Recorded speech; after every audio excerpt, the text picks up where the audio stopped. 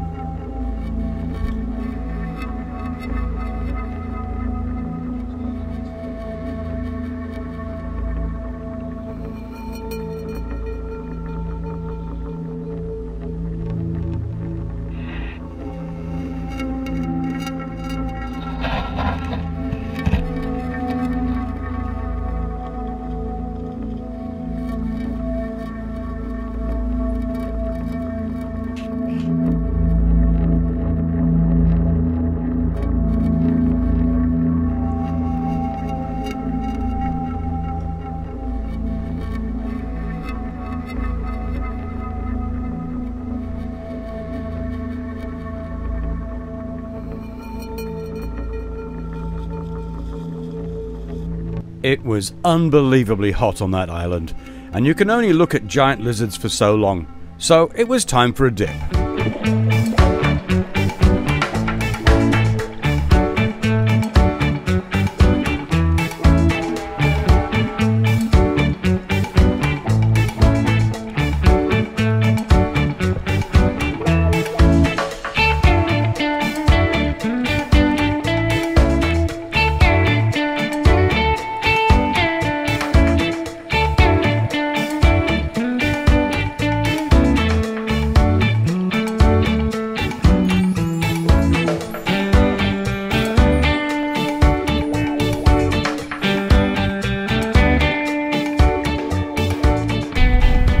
Had a great few days here in the Tobago Cays, anchored next to what is really a desert island, Jamesby Island.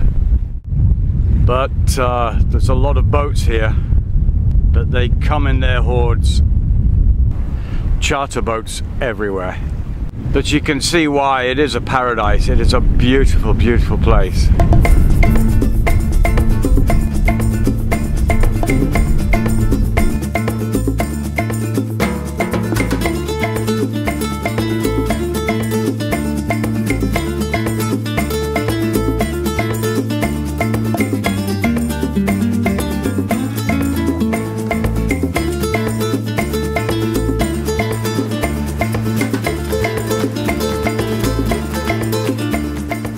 In the Cays you have to pay a fee for mooring. That's because it's a national park. I had a little visit from the rangers. They came round. I call them the Rasta rangers because those were the coolest park rangers I'd ever seen. But the money goes to helping maintain the park itself.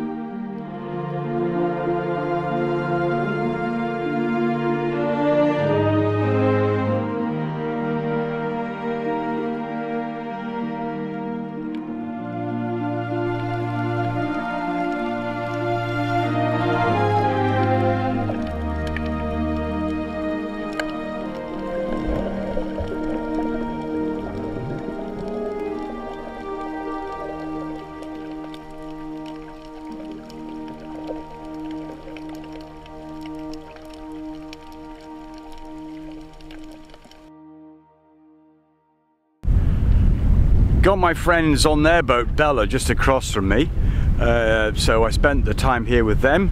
They're going off somewhere to do something else, and I'm going my way. Yeah, this place does resemble a parking lot, and that's one of the reasons why I'm leaving today. Originally I wanted to go over here today. This is where they filmed one of the Pirates of the Caribbean films. There's World End Reef over there, and there's a scene where Johnny Depp got all his rum burnt on the beach, and that was filmed over there.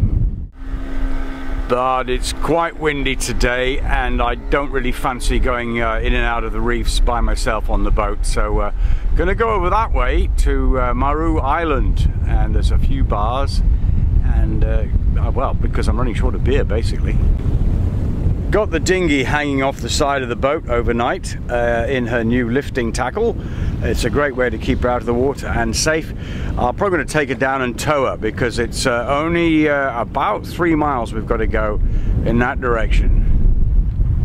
But I'm sure I'll be back here soon. Just under foresail, and I decided to leave the dinghy hanging on the side there. I've seen a few other people do it, and it seems to be working quite well. She's quite happy there.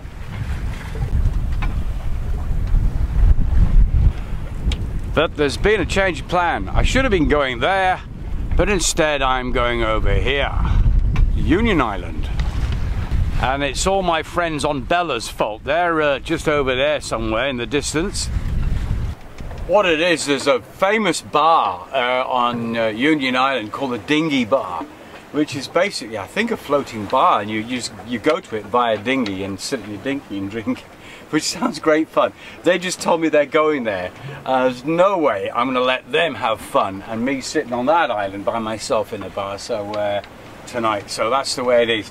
Quick altar, of course, and we're headed for the Dinghy Bar. Yes, party on.